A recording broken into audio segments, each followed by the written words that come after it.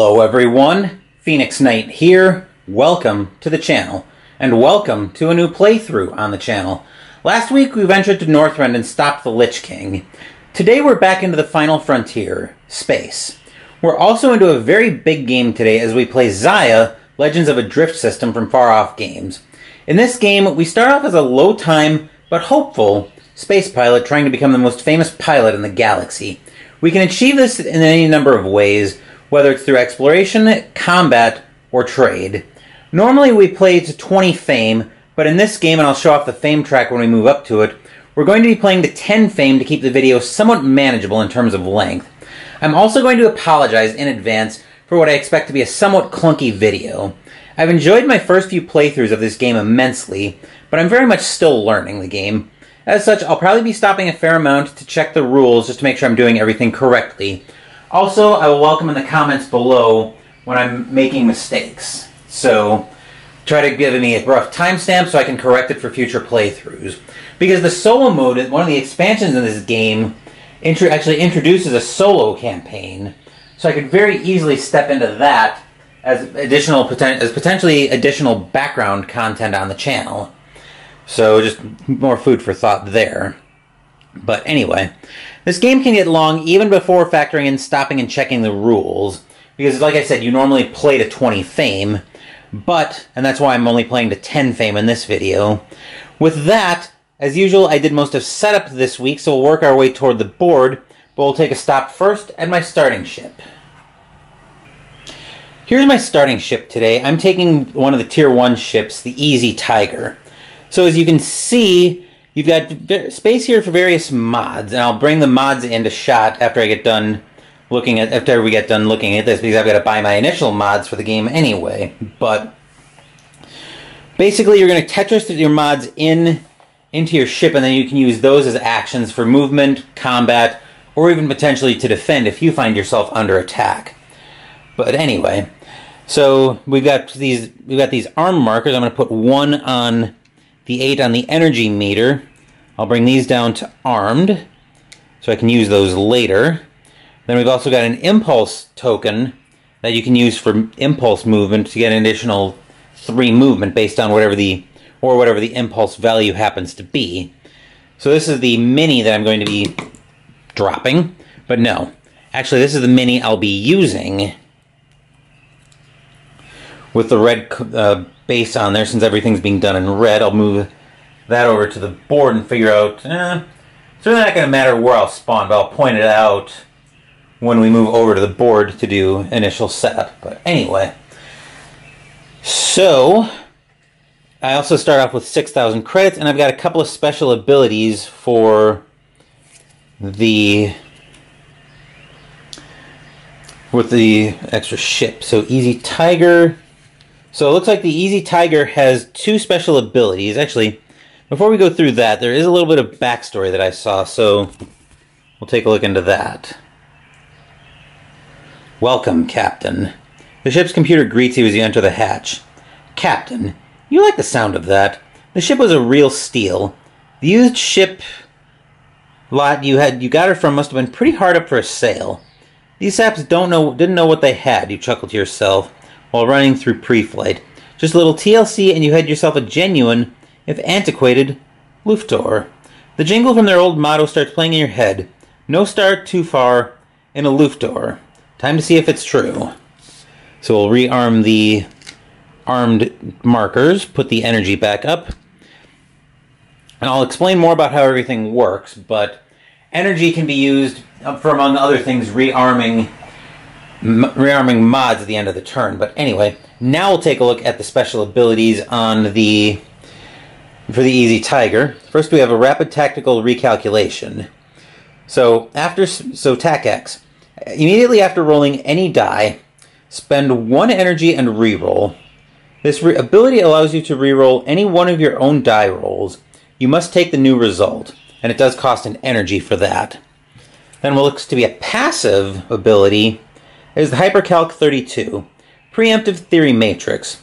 When you would roll to use an outfit, instead of rolling, you may treat each die as a natural 3. Mods apply normally after the result. When you would roll for a border, instead of rolling, you may treat the roll as a natural 2. Use this power before you roll. Only applies to your own rolls. So I'll put those to the side, mostly because we are going to be bringing the mods into shot. So I'm playing on easy mode. Normally it would start off with 4,000 credits, but because I'm playing on easy mode, actually we'll adjust that up. So those are the mods. I'm gonna have to zoom out a little bit so you can see. There we go, the mods on the ship, so you can see how I Tetris them in. But anyway, so you can see that the mods are in various shapes. We've got an L piece, we've got a longer L, we've got a cross, we've got several straight lines, we've got that rotating, we've got some various Tetris pieces, including the straight. So you can use those to arm for various actions throughout the game, and roll the sided die based on what you see on here. So for instance, if I was to attack with this Iris J7 missile, I'd use one of my arming markers on here and point and roll a d12 to do that much damage to it. Of course, the targets that I'm rolling against would also defend, but anyway, random using aside, so I'm going to spend, so for my initial mods, I'm going to spend 3,000 credits to get a Raptor K12 engine, so you can see the shape that is. I'll roll a d12 when I arm to that, and I've got 3 arm markers there. I'll talk more about how that plays havoc with the mods with some of the other things on the board when they pop up. Then, looking at my situation, I'm going to spend... I try to work on something different each time just to kind of get the feel for the game. So this time, I'm going to work on engines and combat. So I'm going to spend 2,000 credits to get a Sacker, what is that? Probably a 5 blaster. I roll a d8 when I attack with that, and you can see I've got 2 arm markers there. So I will put that here. Then is there like a 2-piece straight for 1,000 credits? I don't think so. No. Alright, so that's all I can do for the time being. Anyway, like I said, we're working our way over to the board. This storage unit for the mods didn't actually come with the game. I got this off of Etsy from a shop called, what is it called? I think it's 3D... Let me see if I can pull this out without sending all the mods flying. Ah, there it is. I can. So the shop is actually called 3D Print Wizard on Etsy. I'll provide a link to their video description, or to the I'll provide a link to their Etsy shop in the video description down below. I'll get that right one of these days. But anyway, we can bring that out of shot now. I may need to bring that in later during a status phase when I end up needing to buy mods. But anyway, that will do it for the initial setup on the ship. Now as I'm working my way over, we're actually going to stop at the various NPCs. None of these NPCs actually spawned on the board as it came through with part of setup. So I'll introduce more about these when they actually become relevant. So we've got the Merchant, that'll be the Merchant mini when it comes onto the board. Then we've got the Sellsword Mark II, which actually doesn't come with the game base. It's actually one of the expansions that you can get, but it's basically another NPC. Then we've got the Scoundrel. I really do like these minis that are pre-painted. It saves a lot of time on getting this to the table. And the Enforcer. Like I said, I'll introduce more about those once it comes up. And then we've got the Kiln, which actually does start in play. So we've got some spaces to dock with it. But I'm getting a little bit ahead of myself. So now we'll stop off at the Fame and Economy boards. Here are the Fame and Economy boards. You can see I'm using yellow as the representative of the NPCs for how they'll advance through the game. Our goal is to get to 10 victory points. So when we get to a pink space, we draw a new event for something that'll impact the game. Every time we get to a yellow space, we'll draw a new title that a player can gain. And I'll explain how you can gain those. Then we've got the economy board where resources start off and can be bought. So we started off with 6 spice, which are these orange cubes. 1 plasma, which is the blue cubes. What is that? 2 cyber, a purple cube. 5 terra for green, and 2 hollow for pink. Those are set up by rolling a d6 to determine where each of those land on how many of those you start the game with. I imagine there'll be events that might give you more of those, and those can be mined from various planets, but anyway, that will do it for the Fame and Economy boards. Now let's move over to our starting known space. Alright, so here's our extent of known space so far. We started off with near, which is where the kiln is, and that's another NPC we can dock with. So we can dock with them. Looks like once we can enter and exit from any adjacent space. On dock, when we dock with them, we roll a d6 and move the station on the path. So we can either move to the space here, sell an ember for 2,000 credits if we manage to get one, and then this space will let us, as a minor action, will let us draw 3 mission cards and choose one, discard the other 2. So I'll talk more about the stats for the other NPCs as we get to them. But I do need to spawn some exploration tokens, which there are, looks like there are 4 of those out here. So I'll explain about how each of the relevant spaces work once I get these all spawned out. So we'll start from Cruller 4 in the mess of a debris field. Okay, there's 1. Now we'll go inside the nebula.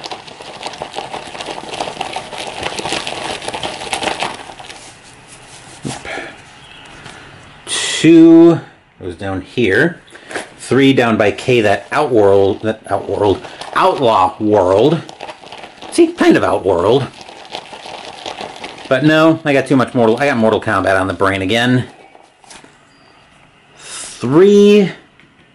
These exploration tokens can contain various things, whether it's additional fame, damage, credits, or some of them can be duds and do nothing. But you can also trade 2 of them in to get either 1,000 credits or a fame. And there's our last exploration token. So once we get 2 of those, we can just trade those in for fame outright. But anyway, a few things to note. If I move into an outlaw world, I'll end up gaining a bounty, which will set the enforcer after me. Potentially problematic, but that might not be able to be helped in some of these games. If we ever move into a region with a star on it, like in that red border, ship is instantly destroyed, turn ends. Then we have these debris fields. I believe these are debris fields, aren't they? Ah, look at that. That is actually a very nice quick reference. Maybe I should just grab that for quick reference, but anyway. So if I move into a debris field, one of these yellow spaces, I have to roll a d20. On a 1 to 3, ship instantly gets destroyed, turn ends, and it does impact line of sight, but I'll talk more about that when we get into combat. Anything above a 3, I can move through unharmed. And then again, we've got a space here for a mission as a minor action. And I can try to salvage. If I roll a 1 to 3 on the same d20, I get blown up. If I roll anything above that, I get to harvest a cube of cyber and take that to try to sell it. These pink borders are for nebulae. So when I enter those, I have to roll. Right? Yeah, I roll for that. If I roll a 1 to a 10, I lose that much energy. 11 through 20, I get to move through unscathed. And then I can also harvest in here. It's upside down, so you might not be able to read it. On a 1 to 10, once again, I lose that much energy. Anything above that, I would get to harvest one hollow. That's what it is. Then up here, we've got gravity, where there's an orange path here. So once I enter that path, and there's similar gravity over here on the board with a couple of purple points. I roll a d6 and move that many spaces along the gravity path. So it might pull me somewhere I don't want to be. But anyway, so that's our start of initial space. I'll kind of explain how the game works as we go through. So I think that is everything all set to go. So like I said, it's probably going to be a clunky video as I'm still checking rules. But let's go ahead and jump in, and we'll start off with my first turn.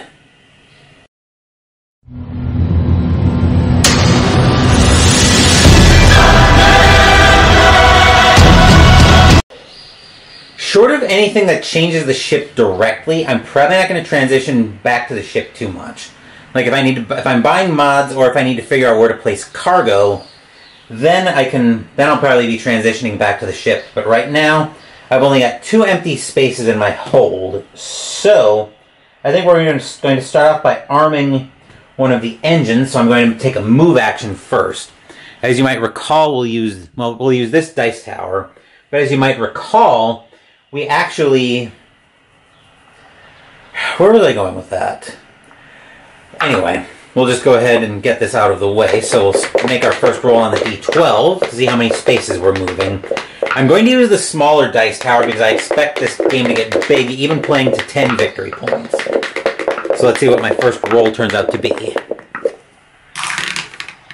That's an 8. So I'm actually going to move 1 into the debris field. So I'm going to leave that on a 7. And I've got to roll a d20. Again, 1 to 3, my ship gets instantly blown up. Anything else I can pass through unscathed. And hopefully, even if I roll a natural 20 once per turn, that gives me 1 victory point. So let's see what I get here for moving into debris. That's a 9. It's kind of hard to read, but it is a 9, so I am fine. I will go 2 over to this exploration token, and as a minor action, I'll grab it. And on the back, I'll find...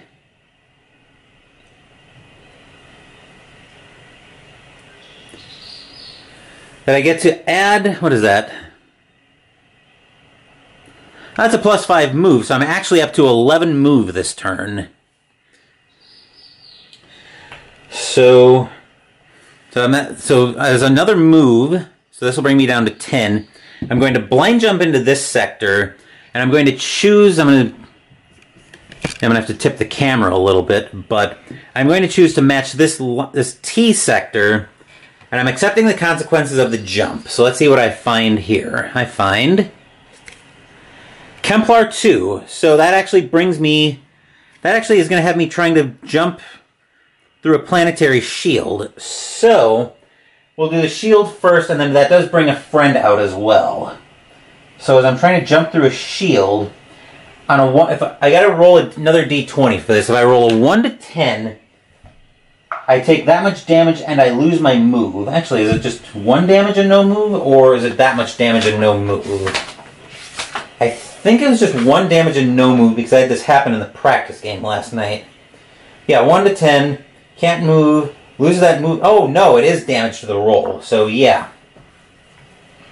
Let's see, 17 and 11 to 17, I end up with a bounty on me, which could be bad, but I'll get into why in a minute.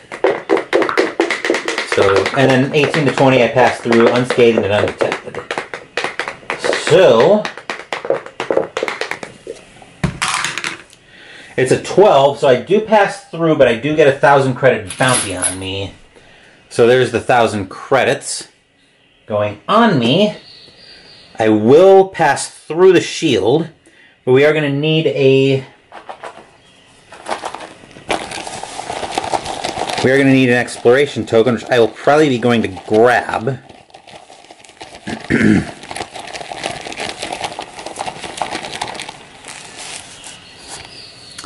Okay, there's the exploration token. So once again I have 10 move left. I'll spend 2 of it, going down to 8. I should probably use spin downs for this. Grab this exploration token, on the back I find... I get another 1,000 credits, which is very welcome. And then because I've got 2 exploration tokens already, I can trade those in. Do I want another 1,000 credits or do I want a victory point? I think I want a victory point, actually, which will give me a new title. And I still haven't gotten to our friend coming up to the board yet, so we find... Retethered. I'm going to see if I can... turn the light so I can read it. Actually, light behind me is the problem.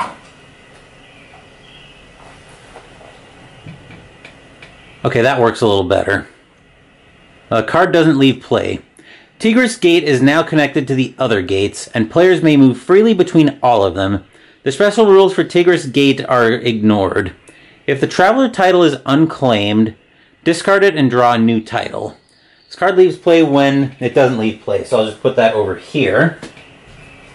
And now after all of that, because we discovered Templar 2, that actually brings the Enforcer out.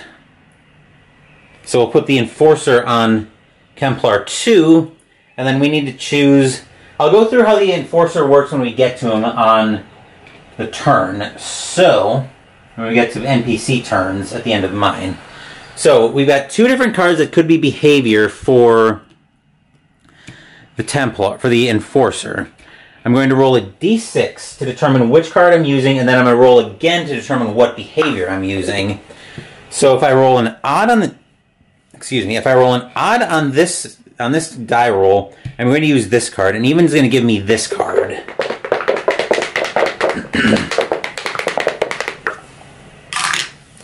Okay, odd, so I'm using this card.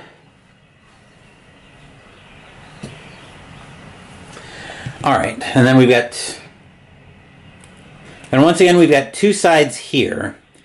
So if I go odd... So I'm going to go odd for the top, even for this card. Once again on a d6. And I'm going to go through the relevant part of it rather than overwhelm you with everything.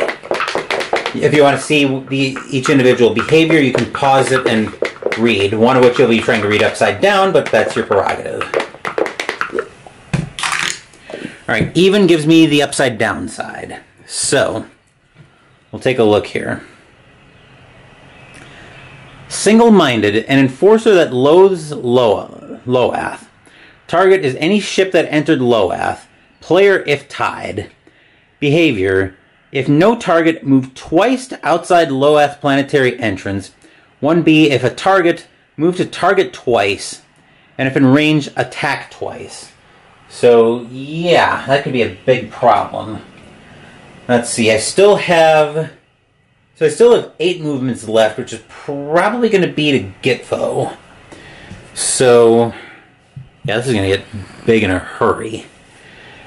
So I still have 8 movement. 1, 2, 3, 4, 5. Exploring is not a terrible idea either. So I think we're just going to...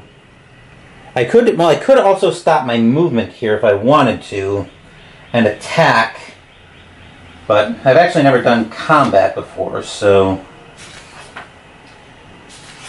Could be worth... I've been wanting to try that anyway, so...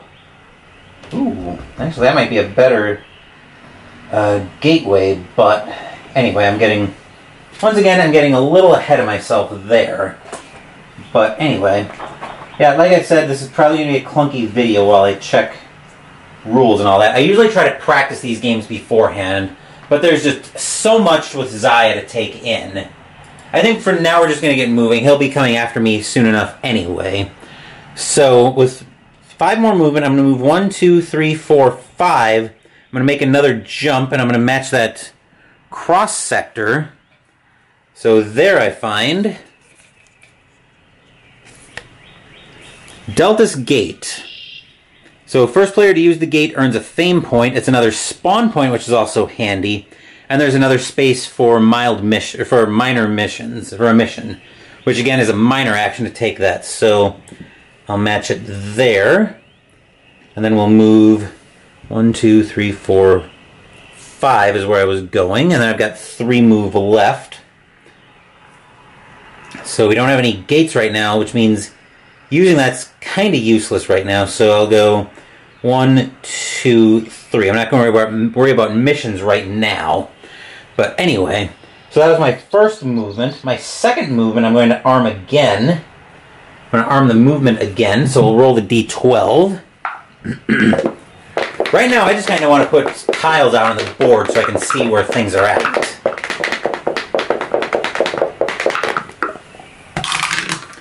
I get a natural 12 on that, so I think we'll move 1, 2, 3, 4, and I'll match circle there, so I'm down to 8 movement, so I'm matching circle. Let's see where I'm going to. I'm going to Dorlin 5. So we'll spawn that there. I was jumping here. I need a movement card, and I need to check something. Yes, we actually do get another NPC. But I'll get to that in a second, because I need to get an exploration token.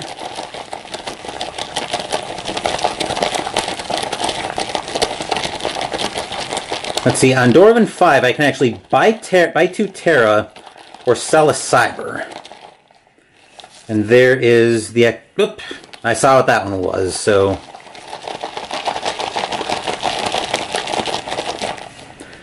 I'm trying to do this without seeing what... Okay, there we go. So there's our exploration token, which goes down there. And then that actually brings the merchant out as well. So the merchant, place the merchant on the second planet in the trade route to be discovered. And here's the trade route. We discovered Kemplar 2 first, and then we discovered Dwarven 5. So we'll put the merchant out on Dwarven 5. We'll put him there. And then similar to what we did with the Enforcer, we'll roll their behavior the same way. So, odds, evens. Okay, evens gives me this card, which means I'll put this back under the merchant's card. And then similarly,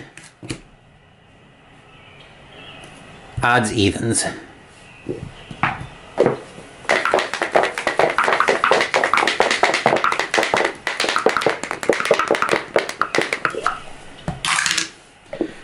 Three, so odds. So merchant is behaving as a collector, a merchant that likes collecting.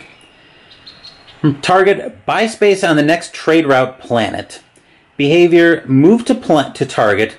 If arrived, buy 1 cargo if possible. Then if there's 3 cargo aboard, plus 1 fame point for the NPCs. So we probably are going to need to stop the merchant pretty quickly. I'll go through each NPC's behavior as we go through them. As they become relevant in the NPC turns. But anyway, I've got 8 movement points left, so I'm going to move 1, 2, 3 to this exploration token, which will be probably another, well, not quite another victory point, but I find another 1,000 credits, which could be handy. So 1,000 credits. The bounty is probably more relevant in the... It's probably more relevant in the multiplayer game than this being a solo game. So I've got 5 movement left on this arming of the ship. So I'm going to move 1, 2, and I'm going to have to roll for gravity there. So I'm going to roll a d6 and move that many spaces along the path. Hoping for a 1 or a 2 so I can grab another exploration token. That's a 4, so I move 1, 2, 3, 4. And this doesn't count as my 3 remaining move, which I'll use 1 of to go out here, matching circle once again. So I find Loath, which is going to give me yet another NPC. This is going to be fun. So Loath, you can sell any cargo here for 1,000 credits, and then we'll get an exploration token in a minute. So let me go ahead and... I'll get the exploration token first, but that's going to bring out the Scoundrel.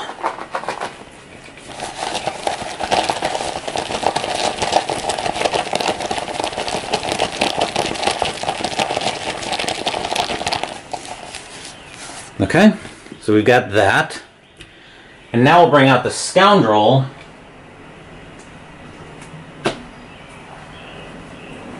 Here's the Scoundrel. NPCs, we spawned NPCs in a hurry here. Sometimes that doesn't happen. And then similar to what we did before, we'll grab the D6. Odds, evens.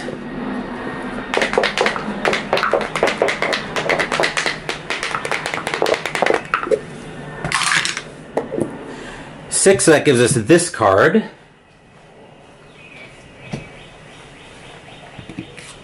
And odds, evens. Odds, evens.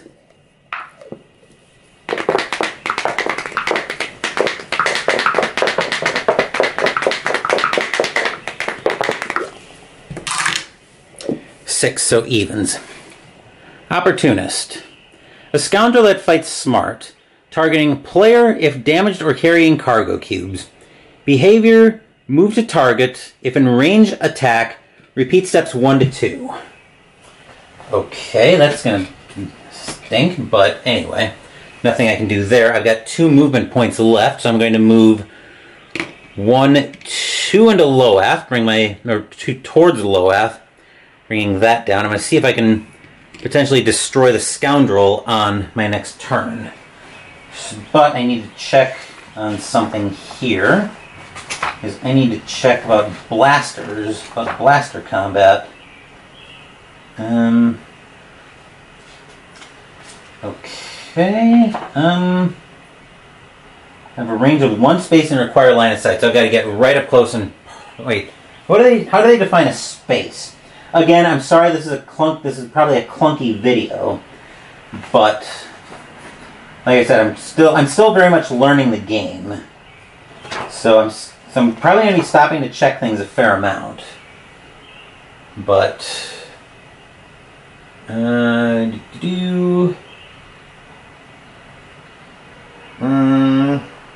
line of sight to every... So the hex... So each individual hex is a space. That's good to know. So I can only attack with blasters from here. Okay, very handy to know. And then I will use 1 last arming token to arm the engine again. Actually, that was the last 2 of my movement. So I'll arm again.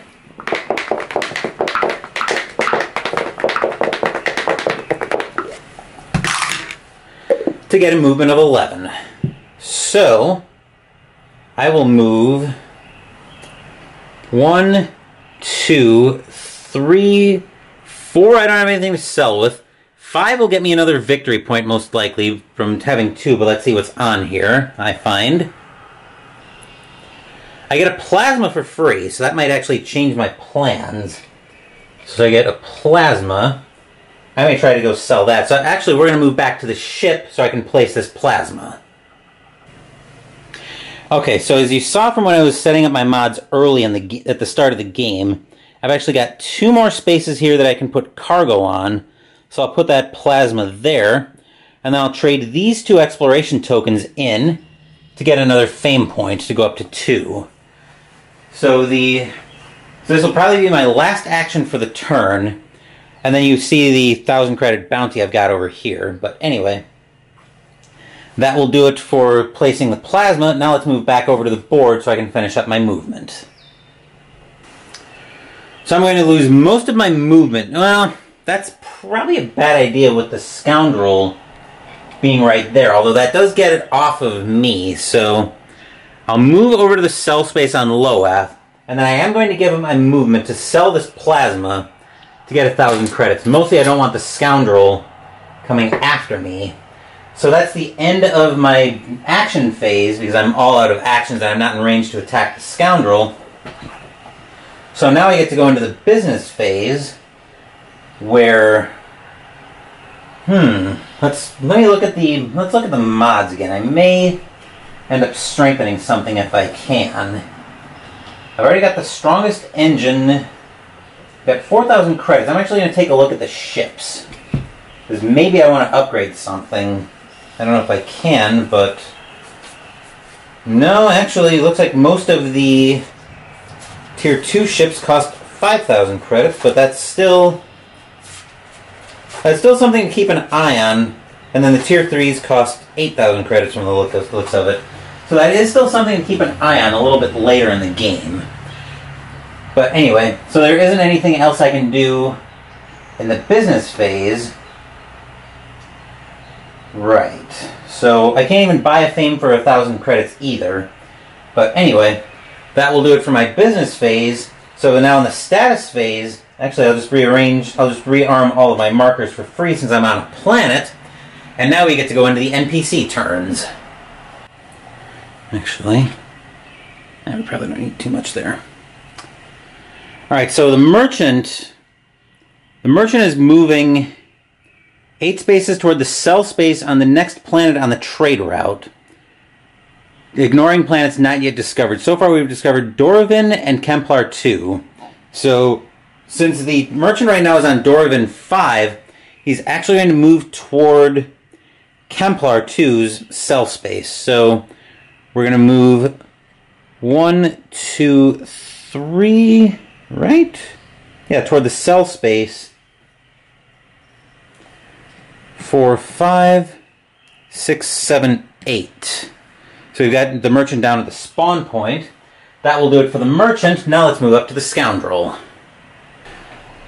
So looking at the scoundrel's card, once I bring it into shot, it acquires a target.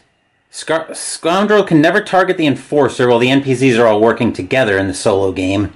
If attacked, the scoundrel targets the most recent attacker unless they're more than 2 sectors away. So each individual tile is a sector, whereas a space is the individual hexes. That is important to know. Alright, so otherwise, scoundrel targets closest innocent ship. Ties are broken by a d20, except I'm not innocent either, so it's not coming after me. If no ships are targeted, scoundrel targets Loath. So, also looking at the behavior, the target would be the player if damaged or carrying cargo cubes. But since I'm not carrying cargo cubes anymore, I sold off the plasma that I got from that exploration token on Loath. He actually just stays put. At least that's how I'm going to rule that. So anyway, that will do it for the scoundrel. Now let's move down to the enforcer. Alright, let me double check something with the move an adjacent target ship. Okay, never mind. I was making sure the scoundrel didn't attack me, but he doesn't. So we're down with the enforcer, who's on Kemplar 2. Acquiring a target. If attacked, the enforcer targets the most recent attacker, unless they're more than 2 sectors away. Otherwise, the enforcer targets the closest outlaw ship up to 1 sector away. Ties are broken by d20. If no ship is targeted, enforcer targets the most distant lawful planet. So the most distant lawful planet right now is actually still Kemplar 2, so he actually stays put as well. So, actually, hold on, I think I did that a little bit out of order. I think I'm supposed to do System Expanse, then NPC turns. So I just did that a little bit. Solo rules, here we go. Like I said, it's going to be a clunky video as I'm checking. Yeah, so before NPC turns, I should have done that.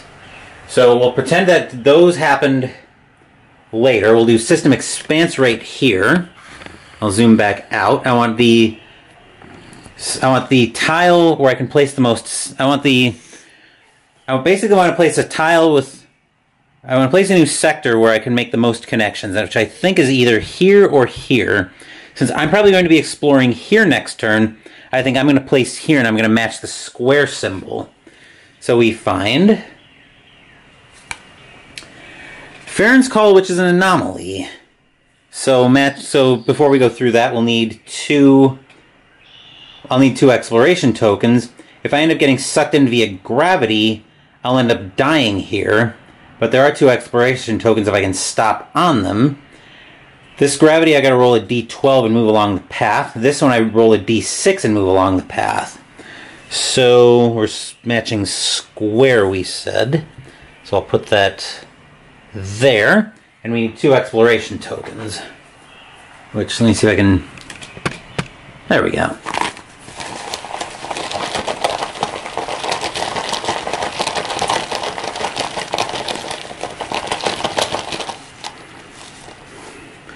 Alright, so that one will go there.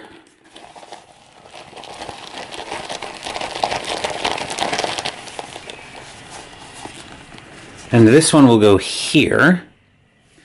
Alright, so that was System Expanse. Now we do all the NPC turns like we did them earlier. And now we have to go for solo round end. So we're going to be rolling a d20 for the NPC's victory points. So there's a little chart over here that I'm using on off camera. I would remove any cubes that are on the map, whether they were jettisoned or from the player's ship being destroyed. So I'm rolling a d20, plus 2 for cube removed, plus 2 for each 1,000 credit bounty NPCs collected this turn, either from bounty due to destroying ships or events. Add 2 for each fame point the NPCs are behind. So right now they're 2 points behind.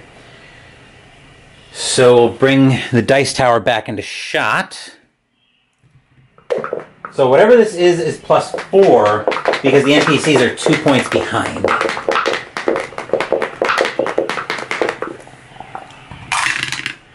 That's a 9 plus 2 is 13, which only gives them 1 victory point.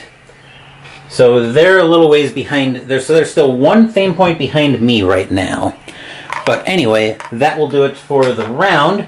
Now let's jump into round 2, and we'll come back to my turn.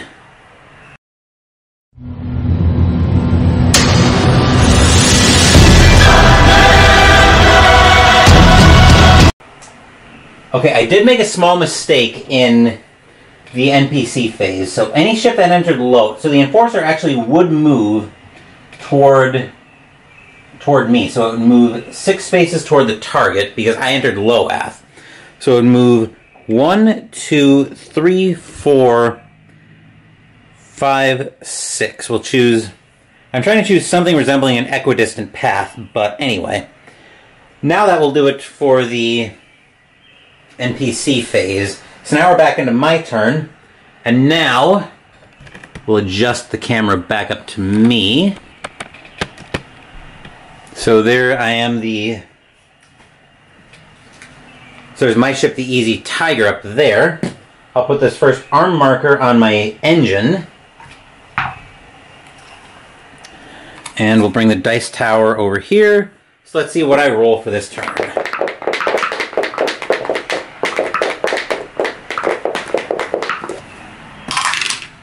I get a 10. So, like I said, I'm probably going exploring this turn. So let's go 1, 2, 3, 4. And I'll match the arrow tile, so I have 6 movement left after this.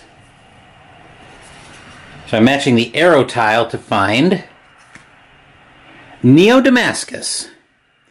So matching the arrow puts me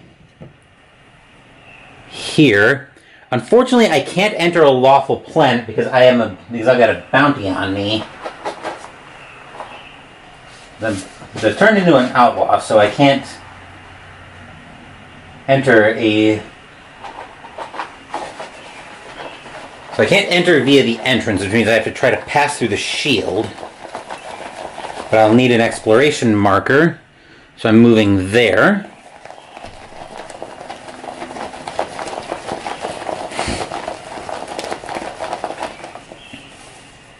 Actually, that's a neutral planet, so I should be able to enter that. But there's the exploration marker there.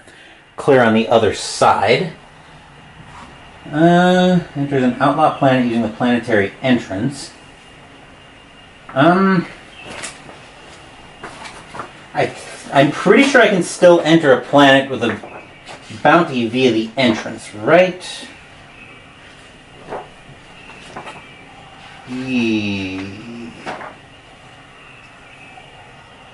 Neutral, no special rules. So yes, I can enter. Okay, good. So I will enter through the planetary entrance. So 1, 2, 3. And then I'll actually stop that. You can stop my action, my movement there, because I'll spend 1,000 credits. And what is that going to let me buy? Two more plasma. So that's 1,000 more credits. And there's only actually 1 plasma left. So I'll be placing that in the bottom left space of the ship. Actually, let's move over to the ship and I'll show you that. Because I'll have to move back over here to rearm the ship anyway. As you can see here, yes, the camera's shaking a little bit because I'm holding it.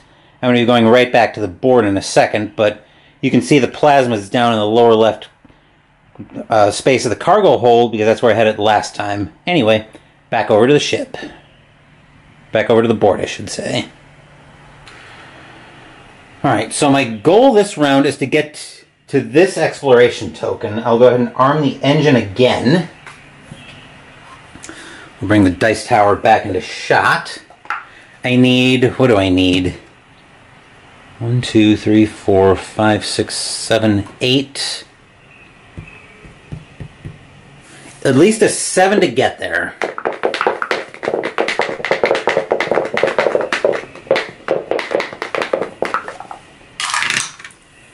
That's a 1, so that's not going to do me much good. I'll work toward the entrance. Then we'll arm the engine again. Unfortunately, that is going to bring the scoundrel after me unless I can get rid of this plasma in a hurry.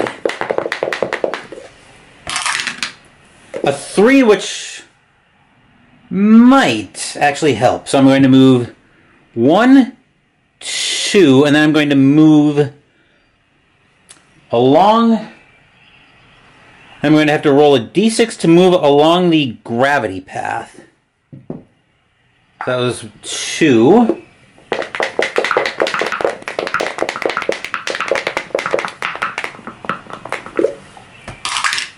So I move 2 spaces along that. 1, 2. And then I'll move 3 over there. Over to that next space. So that was unfortunate. But I'm unfortunately out of tiles, so now we're into NPC turns. First up we have the merchant who's looking to get to Kemplar 2.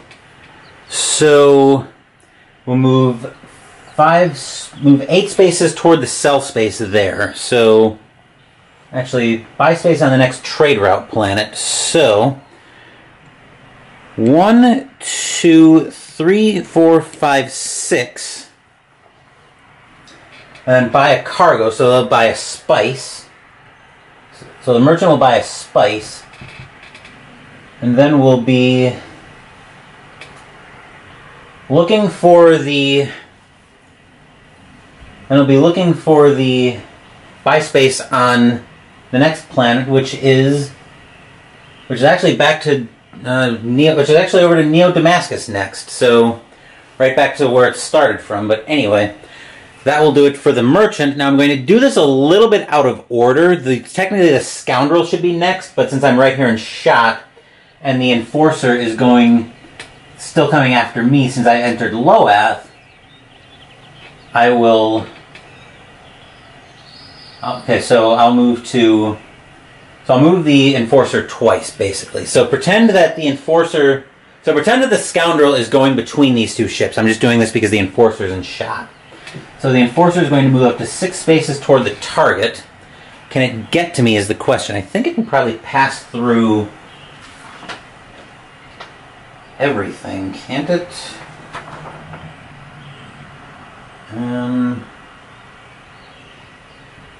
Well, instead of its normal rules. So, oh, right. Okay, that makes sense. So, any ship that entered Loath will move twice. So I'll move 6 spaces. So it'll move 6 spaces toward the target. Yes, 6 toward any ship that entered Loath, which is me. So, taking the shortest path, I assume it'll ignore everything. 1, 2, 3, I have 6. And then 1, 2, oop, I'm actually getting up out of shot a little bit here. So 1, and what's the range on its attack? So okay, so it's going to be in range, so it's got to be up to 2 spaces away. So it'll attack me with a D12 missile. Yikes. Okay, so that's bringing the let's put the dice tower right here. No. Right here. So it attacks me with a D12 missile. Unfortunately, and I should have done my end of turn stuff in the status phase. In this case, it would have cost me 3 energy to rearm my markers. I did blast through that, but anyway, now I'm getting attacked with a D12 missile, and unfortunately, I don't have any shields to defend myself.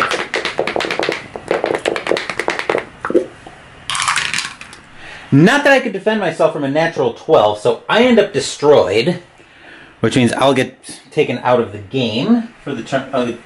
Which means basically the rest of this turn happens without me. So if I get destroyed, I drop any cargo I was holding. Here we go. So all activations are destroyed, or discarded. Cargo cubes are dropped, so that gets dropped there. And, okay, so ship resets to full energy, all markers are reset, and any ability cards are refreshed. So, Yeah, so the NPCs also get, I believe it's 1 fame when they destroy me. So...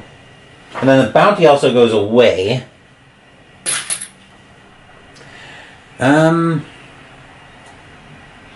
Yes. So the NPCs actually do get another fame, which means they catch up to me. So, yeah, that was very unfortunate. The scoundrel... Actually, the scoundrel... Well, I should wait on that. I should wait on that attack. So the scoundrel is going to move to me. Basically, if the scoundrel doesn't get to me, I'm going to take that as it happened. So now we're going to adjust to the scoundrel, who would come after me, but I don't think... I think short of going through planetary shields... Short of being able to go through planetary shields, the scoundrel wouldn't be able to reach me. So, I'm just double checking that. NPCs will avoid... Okay, so yeah, looks like the NPCs would ignore everything. So the scoundrel would move 1, 2, 3 through the planetary shield, and it would roll with a D12 blaster. So let's see what the scoundrel would have rolled. I think either way I'm probably going to get destroyed here anyway, so I'm not going to worry too much about it. A 10, yeah, so I would have been destroyed by the... So I would have been destroyed by the Enforcer anyway. I would have jettisoned cargo, placed damage cubes, placed damage markers, which look like these, on my hold and on the mods. And then, yeah, the Enforcer would have picked me off anyway. So, no harm, no foul there. Alright, so now... Oh, and I forgot to do System Expanse again. Because I'm a knucklehead. But anyway, that should have been before the NPC turns. I will spawn it up. Let me zoom all the way out so you can see the current space that we have. I'll spawn it over here, and I'll match the T. So over here we find... Tafter, which is a dead world. So we're matching the T. We get ice fields, which work a little bit differently because you have to roll... Basically, they're similar to asteroid fields, except you take ice damage instead. Here you get a mission space, and then you can take a minor action, actually probably a full action, to excavate. If you roll 1 to 10, you get that much ice damage, which are these blue markers. And then on 11 to 20, you get to pick up one of these relic tokens, which I will get out once I get everything spawned. So 1, 2, 3. We'll get an exploration token.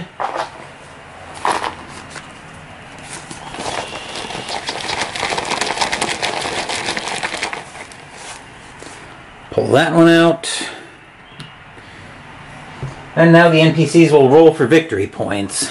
So we'll put the dice tower right over there. Getting blown up really hurt. So we also take the plasma off the board. So that'll add +2 to this roll. Dick.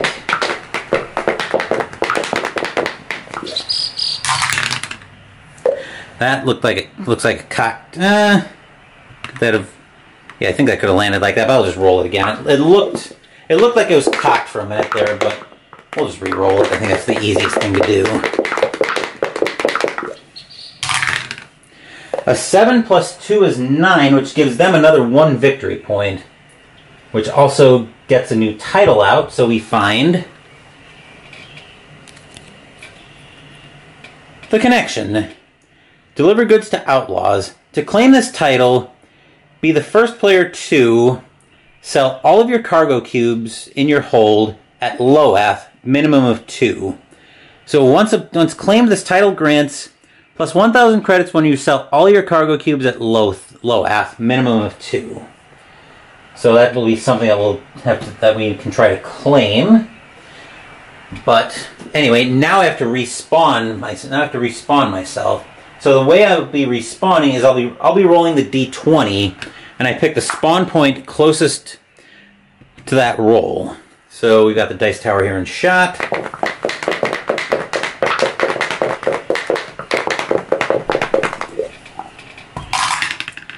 So 13, and we do have 13 on the board. I think that's where I started from, actually.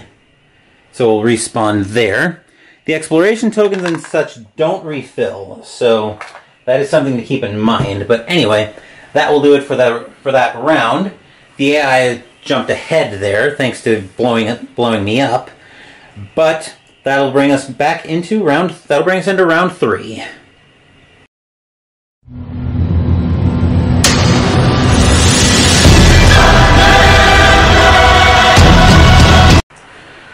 Alright, I'm going to go ahead and arm the engine for my first action, and we'll see how much I get to move from that.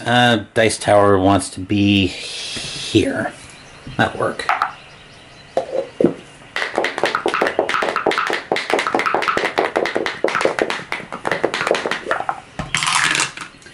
Five. So I'm wondering if I just if I try to move into this nebula.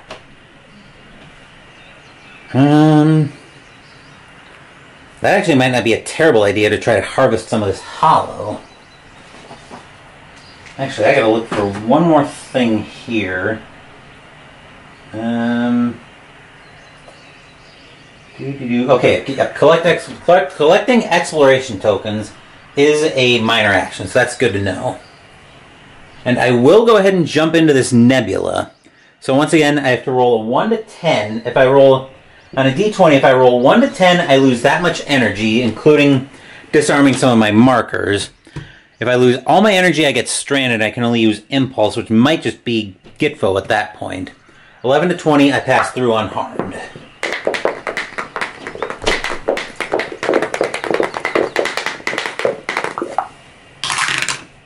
Or I can roll a natural 20 and get a victory point and get a fame point for that as well. So I've tied the game.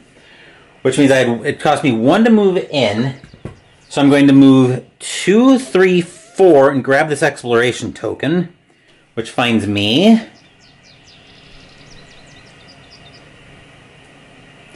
another hollow. Nice. So once more, I'm going to put that in the same spot where I've had the previous 2 cubes of plasma. I'm going to put that in the... and that would let me harvest 1. So I think I am going to let that last movement go, so I can try to harvest more hollow. I'd like to get 1 more and try to get that title. Bring the dice tower into shot before I roll this.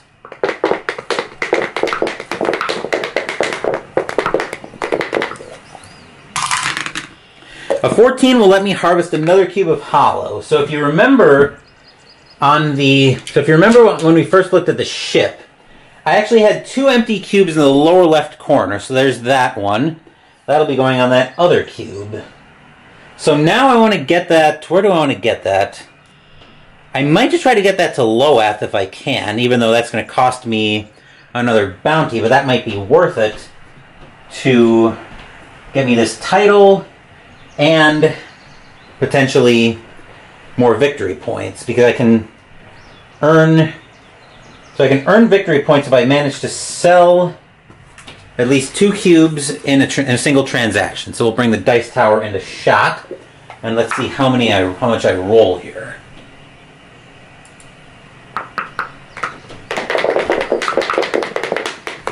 I'm gonna need a couple of big rolls if I'm gonna get to Loath with this.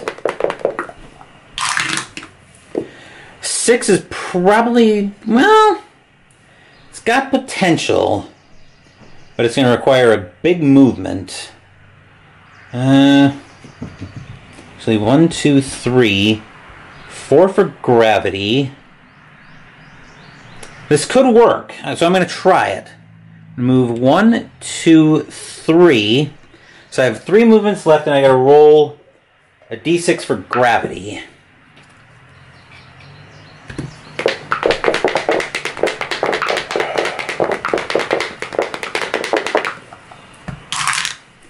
A 1, which is moderately helpful, which actually lets me stop and pick up this exploration token for another fame token. So for another fame point, so I'm at 4. I have 2 left. And this one gives me... come on. Gives me another 1,000 credits. And it also lets me trade in... I thought I had a second exploration token. Oh, yes, I do. The one that gave me the hollow. So I'm going to trade these in and pick up a 4th victory point. So that'll give us another event. Which means we find... Galactic Jubilee.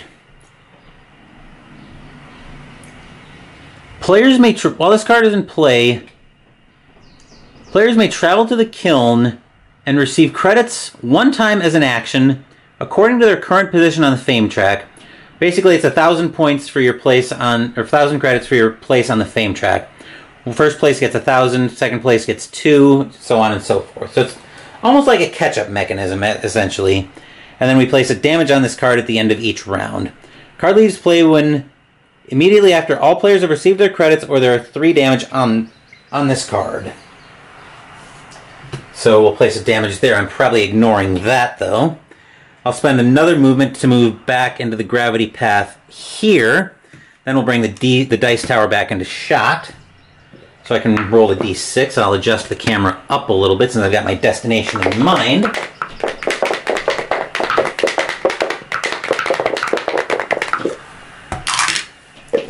A 4, which I think causes me problems. 1, 2, 3, 4. Not too bad, though, because I still have 1 movement, so I can move up there. I'm actually not going after the Scoundrel, because my plan is to get to Loath and sell off this 2 hollow. So we'll bring the dice tower back in shot for the last move of the turn. I could be risky if I want to try to pass through the shield. But we'll see about... We might have to if I roll low here. Fortunately, well, 1, 2, 3, 4, 5. I'm going to end up 1 short unless I burn Impulse, and I think I might. So I'm going to move 1, 2, 3, 4, 5. And then because I entered Loath, I end up picking up a bounty for that. And then I will burn my Impulse so I can get down to the sell space on Loath. I'll sell off the 2 plasma, or the 2 hollow. What is that for? So that's 1,000 credits per hollow sold. So I'm selling 2 for 2,000 credits. And then because I sold 2, that gives me a victory point and brings me up to 5. Most importantly, it actually takes the Scoundrel off of my radar screen this turn. So now that I'm done with my action phase, I can go into the business phase, which will let me recharge my energy, and I can rearm my energy markers for free. And then do I want to... I think I'm going to buy another victory point, actually. So for 5,000 credits... Oh, and I also get to claim this title. So as with the connection, I collect another 1,000 credits when I sell all my cargo cubes at Loath to a minimum of 2. Actually, is that 1,000 credits per... sell cargo cubes as an action. I think that's 1,000 credits per. Cargo cubes. Yep, per cargo cube. So I got 2,000 credits for that. And then I'm going to buy another fame point for 5,000 credits. So I'm going to go up to 6 fame. There's my 5,000 credits. To go up to 6 fame and get another title. So we find Insurgent for 2 fame points. To claim this title, be the first player to destroy the Enforcer. Once claimed, this title grants the Enforcer cannot target you for the remainder of the game. I don't know how that would work in the NPC, or how that would work in the solo game. That seems like it would be just basically turn the Enforcer off, which could be a very good thing potentially, but I'm out of actions. I did my business phase. So status phase, I got all of that. So status phase actually would happen... So refreshing abilities and impulse and arming markers would happen during the status phase officially, but now I'm actually going to remember to do this right. So before the NPCs take their turn, go ahead and zoom all the way out. I think I'm going to be placing over here, which means I still have room here, but I'm going to be moving over to the right pretty soon. So I'm going to match the arrow symbol here, which means we are placing Red Gulch. So we've got a bunch of... So we can mine as well on here. We'll need an exploration token for that. What are these? I think these are asteroid fields. Yep. So when you move into these, 1 to 10 means you take a damage. 11 to 20 lets you pass through unharmed. Similar with mining. 1 to 10 you take that much damage. 11 to 12 gets you a Terra. Then we will need an exploration token for that. Matching the arrow goes here. And then we'll get the exploration token for that.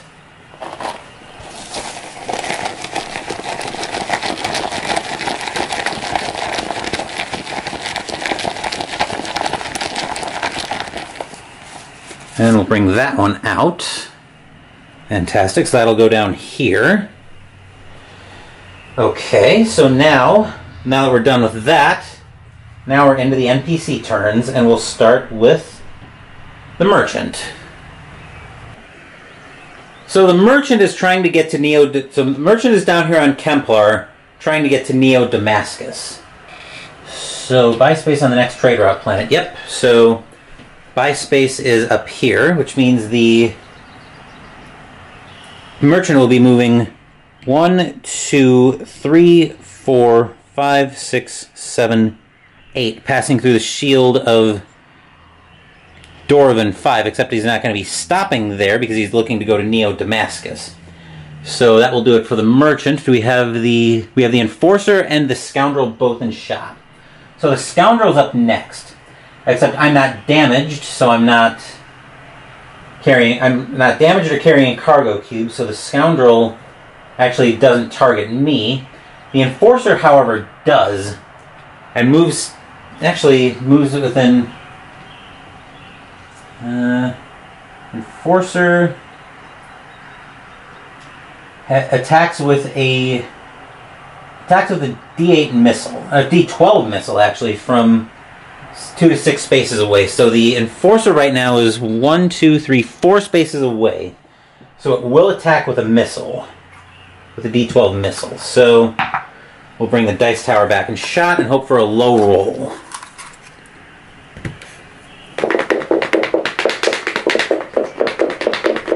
Oh, and I do reset my impulse. I almost forgot about that. So we're hoping for a low roll from the enforcer. Planetary shields don't block line of sight, do they? I don't think they do.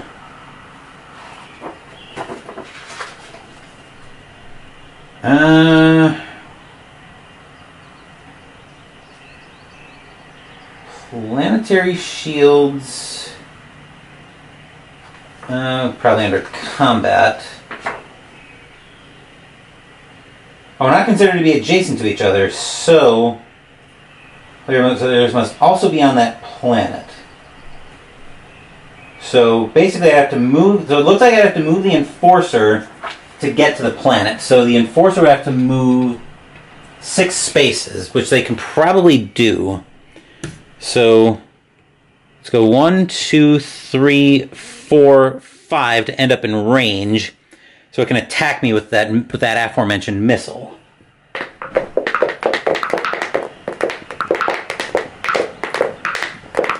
And I'm hoping for a low roll here. A 5, I can kind of deal with that. So unfortunately, I do take 5 damage from that. So I'll have to place that on my cargo holds. And then this is bad because I can place it on the mods, but the problem is I minus however many I roll. I minus however many damage mods I have on there.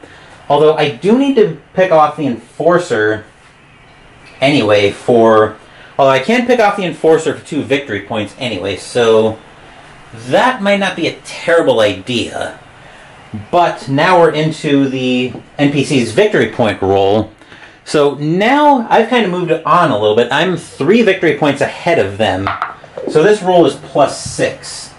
And they didn't manage to destroy me, so So +6, I think, is all they have on that. Yep, +6.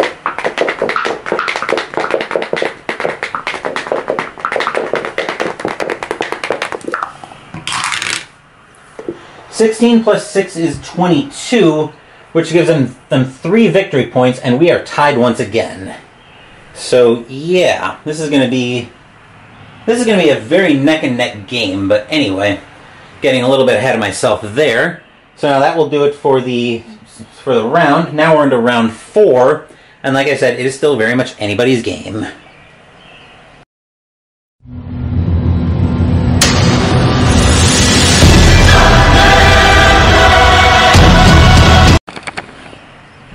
We're going to adjust the zoom just a little bit here. So we're right there.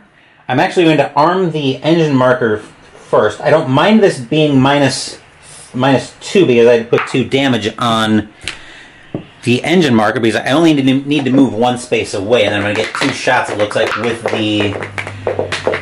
Looks like I'm going to get 2 shots with my blasters, which are also going to be -1. So I do need to be careful of that. A 3, which I'll move right there and then stop my movement. And then for the first time, I will take a shot with my blasters. So I'm going to be rolling a d8 and I'm -1. So I'm attacking the Enforcer. Starting off with a roll of 4, -1 is 3. And then, so I have a 3. The Enforcer defends with a d8 shield. I do deal 1 damage to the Enforcer.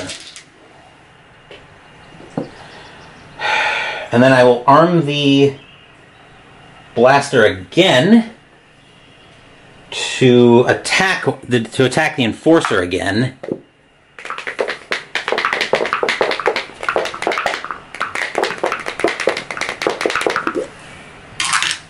One -1 is 0, so just for formality's sake, yeah.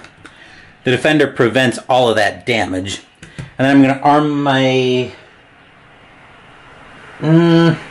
I'm going to move. I'm going to try to move. I want to see if I can find another planet. Just make them have to move after me a little bit. So I'm -2 on trying to move, but I'm rolling a d12.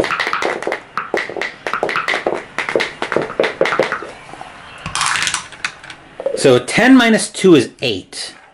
And I think I can pass through enemy space. I think I can pass through enemies, right? I think I can pass through, but I can't stop there. Let's see. Combat.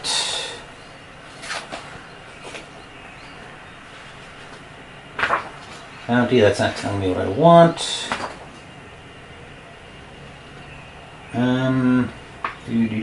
Combat. That's still not what I want to find out.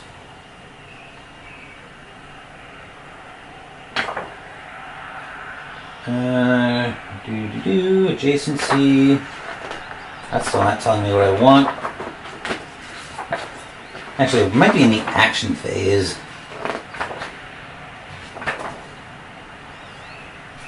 Oh, movement. Duh. Okay, so... Yeah. Any ships... Okay, a ship may move through spaces occupied by other ships. Space is infinitely huge. May not end its movement in an occupied space. Okay, so I have 8 movement, which means I will Gitfo off Loath. So 1, 2. I'm going to jump for 3, matching the curved symbol. So I find Pelmont, matching curved symbol, has me jumping blind into a debris field, it looks like. So I'll get the exploration token for that. Right. Then I have to roll to see if I survive.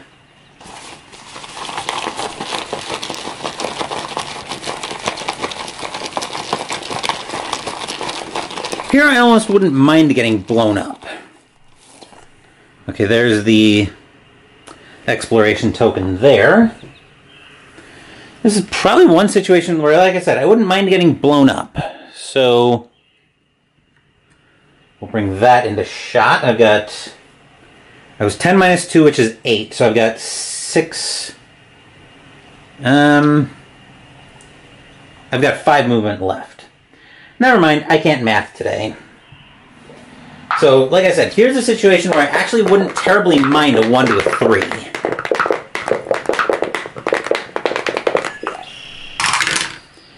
A 12, which lets me pass through unharmed. So I've got 5 movement left. I think we're going to go 1, 2, 3, 4. I'm going to press my luck here, see if I can get this exploration token. I still wouldn't, like I said, I still wouldn't mind getting blown up just because it'll reset me to everything. And it'll keep the scoundrel from coming after me. Just barely, but no, I survived. So I do get the exploration token. Which means this will give me...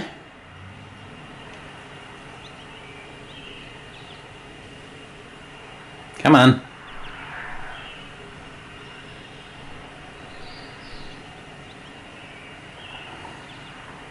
Does not want to focus for me. There we go. Nothing. So I just put that on the board to use that later. Then I'll jump. I'm going to need to make some more space here. I'll blind jump up here for my last movement, matching, what is that, circle. So this tile gives me the keep again. So I actually do get out of the debris field for at least a turn. So I jump there. I'll need another exploration token.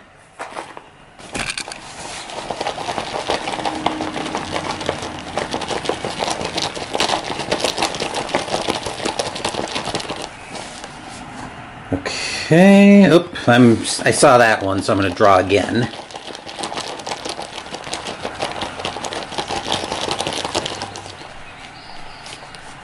I'm trying to...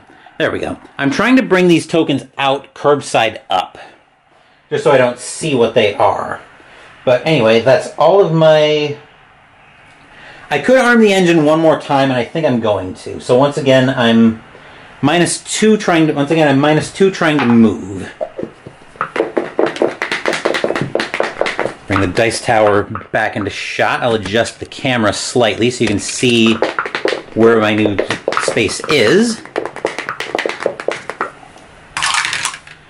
That's a 1, so I actually end up staying put, which is kind of annoying, but no help for it. So anyway, now I don't get to do a business phase if I'm in open space, and I spend 4 energy to actually... No, I shouldn't have been able to do that last move, so I'm going to end up here. I actually spent one too many movement markers, so I'll shuffle that tile back in. I'll shuffle that tile back in. These tiles are a nightmare to try to shuffle because they're so big, but I'll do the best I can here. Here we go. So just pretend you didn't see that new tile.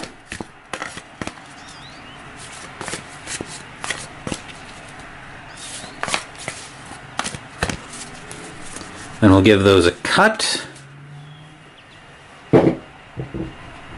I'll roughly flatten everything out.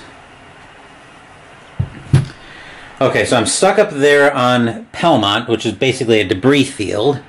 That will do it for my turn. Like I said, it cost me 4 energy to rearm my markers, which I will do. Actually, I could do Impulse. I forgot about that, but I'm not... I rewound the shuffling the tile back in, so I'm not going to. But anyway, so that's all taken care of. Now we'll get into System Expanse. So I'll zoom the board, I'll zoom back out. And this is actually starting to get pretty sizable. So actually we're spawning up here, and I'm going to match the square tile. So this one is going to take us to Neo Vostok, an ice field. So as I mentioned earlier, so we'll be spawning a comet as well. Whenever we move into the path, similar to the comet, or similar to gravity, we'll roll a d6. If the comet moves into us or we move into the comet on a blind jump, the ship gets instantly destroyed. So we'll put that, so we said we were matching squares, so we'll put that there. Then I'll draw an exploration token.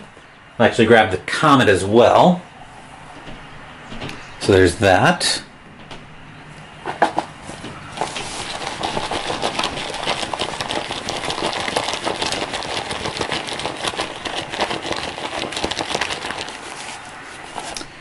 Okay, so there's the exploration token there. Well, there's a spawn point way up here, but I'm getting a little bit ahead of myself on that. So, anyway, that will do it for System Expanse. Now let's get into NPC turns, and we'll start with the Merchant. The Merchant is still on his merry way to Neo-Damascus, but he will actually get there this turn. So he moves 9 spaces. Right? Yes. To Neo-Damascus. To the buy space. So moving 1, 2, 3, 4, 5, 6, 7, which will place which will buy a cargo and place one on, what is that? It's buying plasma, which we're out of plasma actually, so that's kind of fortunate. But anyway, so now the merchant will be heading for Dorivan 5 next, which is way down here. So far it's going to be in between a loop of these 3 planets. I wouldn't mind putting the other 2 planets, which are Lunari or Azure, out somewhere in this side of the board just to kind of get the merchant out of that little loop. But anyway, that will do it for the merchant. Now let's move up to the scoundrel. Once again, unfortunately, I'm going to have both the scoundrel and the enforcer after me. So the scoundrel is going to move twice up to 5 spaces toward me and attack. So let's see if the scoundrel can get to me in 10 spaces. 1, 2, 3, 4, 5. Tries to attack. Can't. 1, 2. Actually, do the debris fields affect line of sight? I don't have line of sight through them, so the scoundrel... So actually it might be safe being in a debris field, because neither one of them can actually attack me. So 1, 2, 3, 4, 5. So yeah, I think I'm safe by hiding in a debris field, as crazy as that sounds. But the NPCs will still roll for fame, and right now we're tied, so this roll isn't plus anything.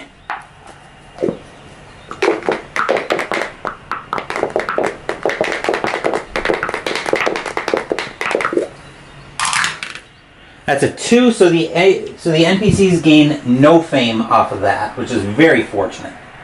But anyway, that will do it for the NPC round. Now it's back to me, and I need to find a planet desperately so I can repair.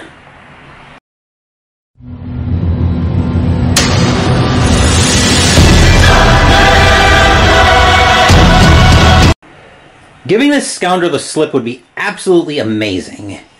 So let's arm the engine to move. Once again, I'm -3 for trying to move. I'll put the dice tower up here. Actually, let's bring the dice tower over here. Yep, that'll work. So this roll is -3.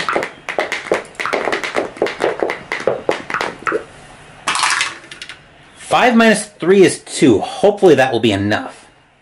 But anyway, I will make a blind jump up here to match circle. So that brings me down to 1 movement because I'm -3. So the tile I find here is Blench for an ice asteroid. So matching circle puts me here. I'll need another comet for that. And then since I am moving into the path of the comet, I will need to roll a d6 for that. So I'm going to end up here. We'll bring the dice tower right back in shot.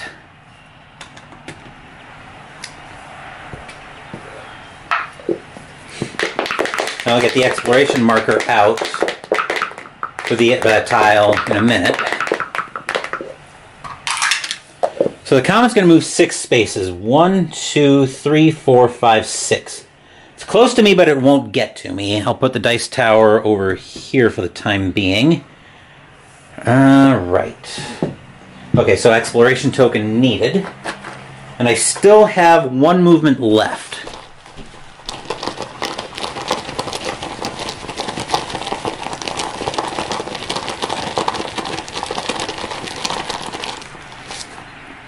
Okay. And then do I take a risk of moving into the ice field to hide? Not right now, I don't. Maybe when I'm going to try to get that exploration, maybe if I can get that exploration token this round. Then I will arm the engine to move again, so once again I'm -2. Trying to move.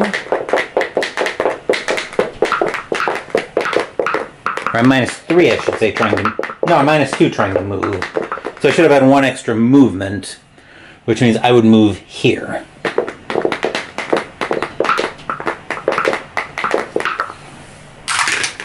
Alright, that's a 4 minus 2 is 2.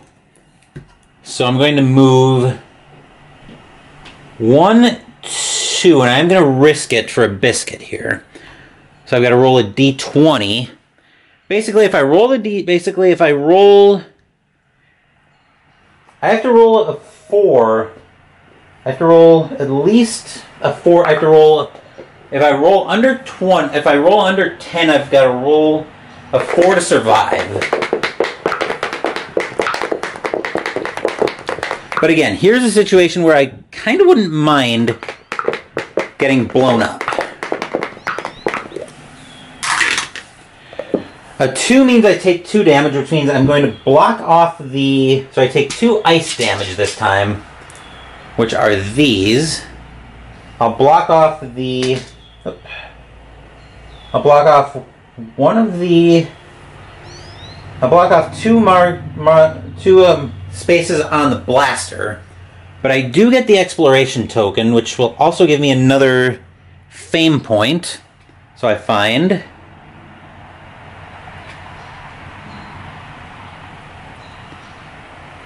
I actually get +5 movement this turn, so that's very cool. And I'll trade in my 2 to get my 7th victory point. And then we get another event, so we find...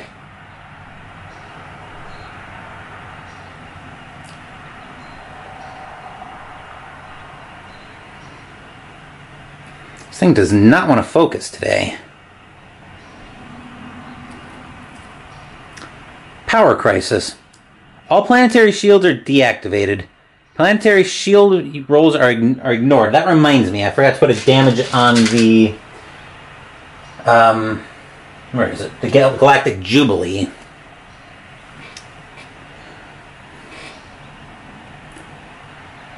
So all planetary shields are deactivated. Planetary shield rolls are ignored.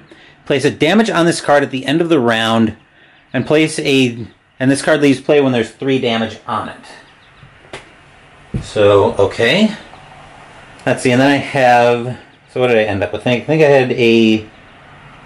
5 minus 2 is 3. So I should have 2 movement left, which means I'll move 2 into the path of the comet over this way, and then I'll roll the d6 to see how much the comet moves. I don't think the comet can destroy me no matter what I roll. 1, 2, 3, 4, 5. I stand corrected. A 6 would get me destroyed.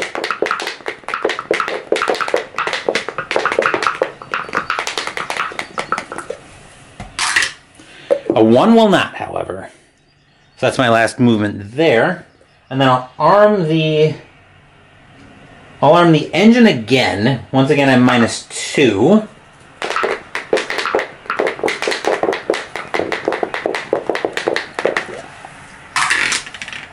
A 1, so I actually end up staying put, and I'm kind of out in the open right now. So that's not very good. I'll zoom out. And then I'll have to move this light, because I think I'm going to be spawning for Planetary Expanse over here, and I'll match the arrow. So what do we find here? We find the grinder, which is another ice asteroid field. So we're going to need another comet, and I said I was matching square. So we'll put that there. I did forget to mention quarry. So if I'm inside an ice asteroid field, I can take an action to roll a d20. On a 1 to 10, I take that much ice damage, but 11 to 20, I get, what is that? Is that an ice cube? What is that?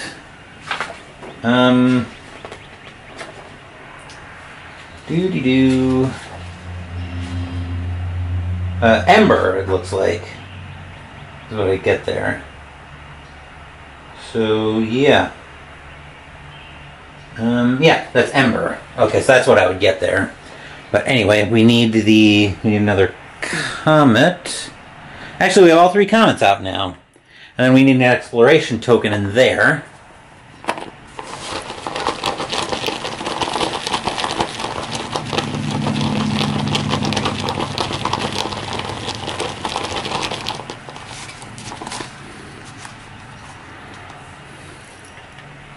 Okay, so the exploration token's out there. So now we've done system expanse. Let's go to the NPC turns, and we'll start with the merchant. So I probably forgot to spend energy last turn rearming everything, but I will remember this time. So I spend 3 energy to rearm my engine markers. I would actually probably be stranded right now, but I'm not going to rewind all of that back. Anyway, now we're into the NPC turns, and we're starting off with the merchant, who is very easily going to get to the buy space on Doravan 5. Actually, yeah, Doravan 5, since they were just on Neo Damascus. So 1, 2, 3, 4, 5. And then we'll buy a Terra. So we'll put that on the merchant's card. That will do it for the... That'll do it for the merchant. Now, time to see which ship is actually going to end up destroying me. So, we'll just adjust the camera up a little bit here. Zoom in. See if I can get the merchant, the enforcer, and yours truly all in shot. I think I can. So, I think we'll go ahead and start with the scoundrel. So, the scoundrel is going to be moving toward me. So, up to 5 spaces toward the target. And actually, wait a second. I think they have to roll for... I think NPCs roll for comets too, don't they?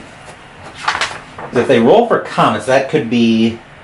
Ever any player not NPC. Never mind. So I'm probably screwed here. So 2, 3. So the scoundrel attacks with a D12 blaster. So yeah, I'm basically... Oh, let's get blasted out of space, which is again not a bad thing, aside from the losing my cushion of fame points. 3 is not enough to do it, but I'm not in real good straits, especially since. So I'll place that over 2 of my engine markers and my last blaster, but I'm pretty sure I'm just going to get blown out of space here because the scoundrel gets to attack again.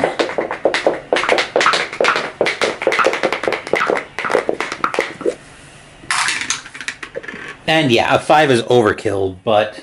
So yeah, I get blasted out of the sky. They collect the 1,000 credit bounty. I don't know where I'm going to put that. I'll just put that down there.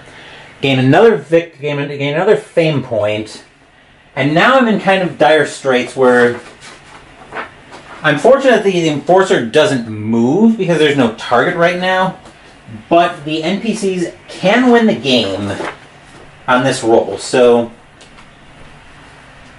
right. So yeah, they can win the game because as we go into the solo round, as we go into round end, I'll bring the dice tower a little bit better right there into shot. So the NPCs are +2 right now because of the... So I actually do get to reset everything, which is a consolation. But the NPCs are +2 because of the bounty they collected this turn. So the... Okay. So yeah, +2 means the NPCs can win the game with a roll of at least a 19. Because a 19 plus 2 would give them 21, which would give them 3 victory points and end the game. So, let's see what happens here.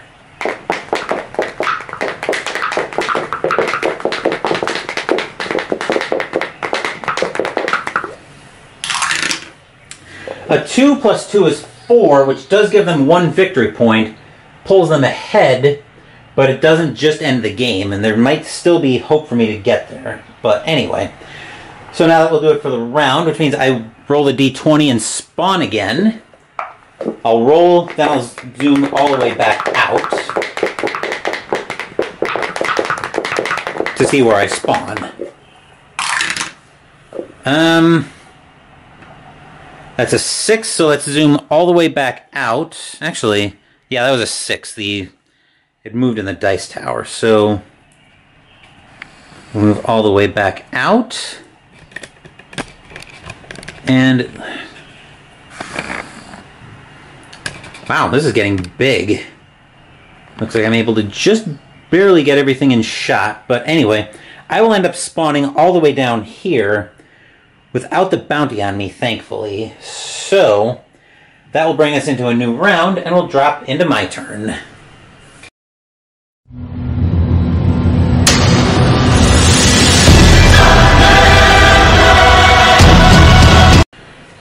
The NPCs are definitely in position to close out this game, so I need to try to fly through this if I can. But actually, I should have an extra fame point from getting the connection, so I should be at 8. Anyway, we'll go ahead and we'll arm the engine now that I've had to reset everything for our first roll. We'll bring the dice tower in shot.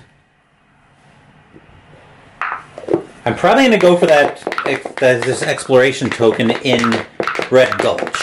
That's my plan. Alright, there's a 10, so 1, 2, let's see how much damage I take. So I've got to roll a d20 for that.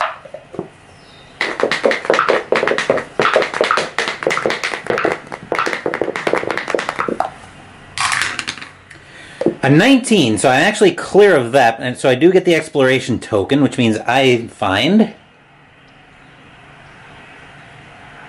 plus 5 movement, so that's very cool.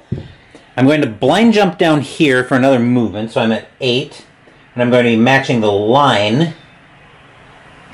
So here I find Smuggler's Den, which actually is going to bring out, so we'll match there. I'll jump here. We'll get an exploration token, and that'll get the sellsword out. And now I am going to have to start moving everything in that direction.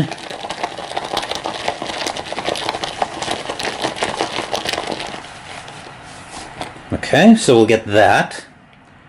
And that also brings out the last of our NPCs, the sellsword. Okay. Spawns inside of the Smuggler's Den planetary shields. So we'll put this sellsword in there, and we'll take a look at its card. Your friend for the right price, and we just discovered it. As an action, a player adjacent to sellsword may place 1,000 credits on this card and take the card from the current owner, if there is one, placing it to the left of their ship card. This player is now the owner. Immediately after the owner's turn, they may take a turn with the sellsword. The owner may move the sellsword up to 7 spaces per turn. As an action, the owner may have the sellsword attack one adjacent ship per turn with 2 d6 blasters. Contingency: if sellsword is destroyed by its owner or while it has no owner, no fame points or credits are awarded. On a defense, if attacked at defense with a d12 shield, kills 12 damage or higher on this card. On kill, you get any credits on this card and 2 victory points. So I think we're going to have to risk it here. I'm going to start moving everything a little bit to the right. Do it like that because I'm going to be exploring a little bit this turn. Comment is there. Alright, so I still have 8 movement, which means I'm going to move 1, 2, 3. See if I take damage from this asteroid field. The Enforcer's there. Okay. I think we're all straight there. Bring the dice tower down. That's a, oh, that's a 10. So I actually take 10 damage of... So I actually take 10 damage. 1, 2, 3, 4, 5, 6, 7, 8, 9, 10, which means I'm going to block everything but one of my arming the engines. Because my plan is to make a beeline. I'm going to have to make a beeline for the smuggler's den. I'm going to make a beeline for the smuggler's den. Outlaw status be damned. Actually, I have to cover the armed one up, but I do get the exploration token here, which will give me another fame, so I get another 5 movement, which is very helpful. So I do get to turn those in for another fame point. Then the title I get here, Survivor. To claim this title, be the first player to become stranded in a nebula, then return to full energy at a planet. Once claimed, this title grants you must no longer roll against yourself when entering a nebula. Okay, so I do have... So after that I have 5 movement left, which means I will move into the... I will move 2, 3... I'm going to end up becoming an outlaw, so I get a bounty on me. But I'm also going to end everything there. So that'll stop my action phase. I'll move into my status phase next, which, or no, the business phase next. So I get to recharge my energy for free. I'll spend my 1,000 credits to repair all my damage that I just took. I'm fortunate that I got that unlucky on the... So that spent my 1,000 credits. Okay, I don't have any credits to buy a new ship with, and I can't buy the last fame I need to win the game. So that's really not going to matter in the grand scheme of things, I don't think. But anyway, so now in the status phase, I would get to claim. Wait a minute, what's the freeze? I'm probably not going to worry about the freeze right now because I haven't been doing it. But it doesn't say anything here, so it's probably just a. So it's probably just the. Oh, looks like that's the freeze phase. So during your status phase, place 1 ice damage in every space that is orthogonally adjacent to ice damage. If due to freezing, your entire hold is currently full of damage, ship is destroyed. Okay. So ice doesn't spread into normal damage. Okay, good to know. Anyway, so that will do it for my status phase. Now we need to hope we don't hit a whammy. So the AI can very much win the game. Actually, before we do that, we need to do... Let's not be stupid. Let's do System Expanse next, and we're going to zoom back out, because we're going to be expanding down here, and we find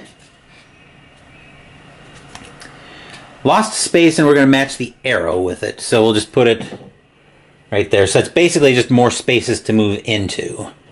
Anyway, now that'll do it for System Expanse. Now let's move down to the NPCs.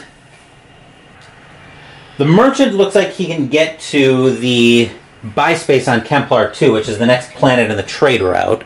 So 1, 2, 3, 4, 5, 6, 7, 8, which will buy another spice. Is that what they buy there? Yeah, spice. So we'll place another one there. And then since there is 3 cargo aboard, the NPCs get 1 victory point, move up to 9.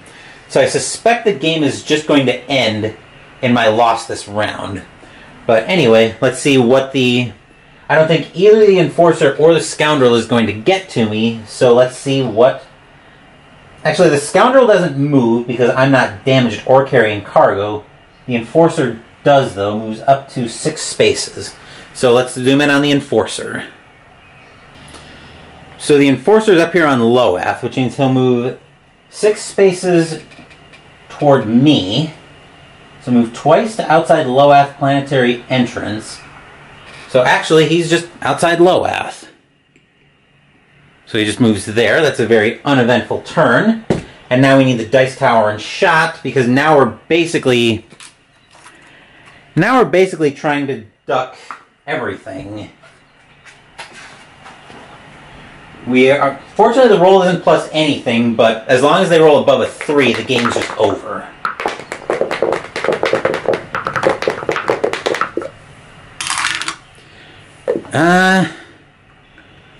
That was a cocked die. A 19 would have definitely lost the game for us. A 2, so we're still actually kind of in it. But we definitely need to get moving. So how do we do that?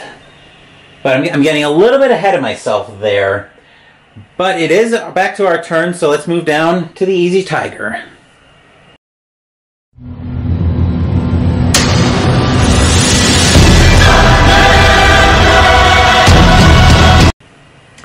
There is a way I can actually steal the game here, but I'm going to have to get pretty lucky to do it. Still, it's worth a shot. So we're going to start off by arming the engine to go moving. So basically what I'm trying to do is the first player to use a gate actually does get... I forgot to draw an exploration token way out there, but I'm not going to rewind that now, out in the brink.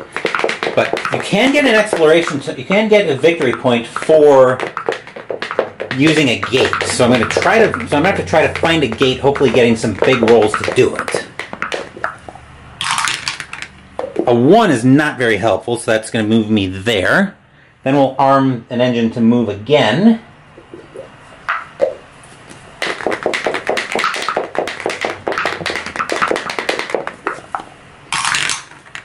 That'll work a little bit better, so I'll move 1, 2, 3, and I'll match the curve symbol over here. So I have 7 move left. And we find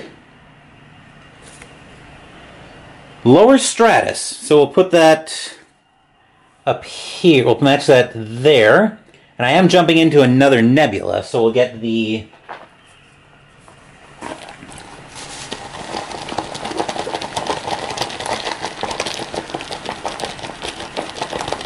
Get an exploration token, and I'll roll for jumping into a nebula in a second.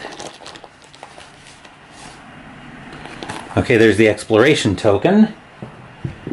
Right, the dice tower is still in shot, so once again, 1 to 10, I lose that much energy. 11 to 20, I pass through unharmed. Wouldn't it be amazing to get a natural 20 here and just win the game with that? I'm not betting on that, though, because I know my relationship with Lady Luck. A 2, so I lose 8 energy, which actually leaves me empty. How does that work out? Become stranded in a nebula, then return to full energy in a planet. So I'm actually not going to end up stranded, because I still have 7 move left, and I've got impulse that I can use. So I'm actually going to move 1, 2 with no further consequence. Let's see what this exploration token is. Wow, the last fame point I need to win the game. So that brings me up to 10 fame. That brings me up to 10 fame. And amazingly, minor miracle to some, but I have won this game. So let's move back up top to wrap this video up.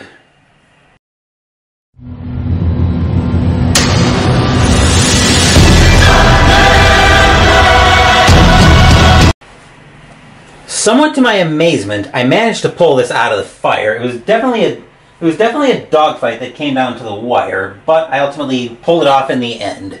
So I really do enjoy this game. I could definitely see myself weaving it in as potential background content later down the road.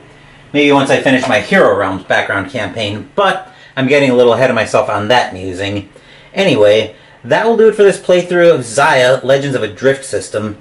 Next week we'll commemorate Victory in Europe Day as we try to make it come a little sooner in an alternate universe. We'll be doing that by trying to assassinate Hitler in Black Orchestra. Thank you for watching the video. Please give the video a thumbs up and subscribe to the channel. Be sure to turn on notifications so you get my content.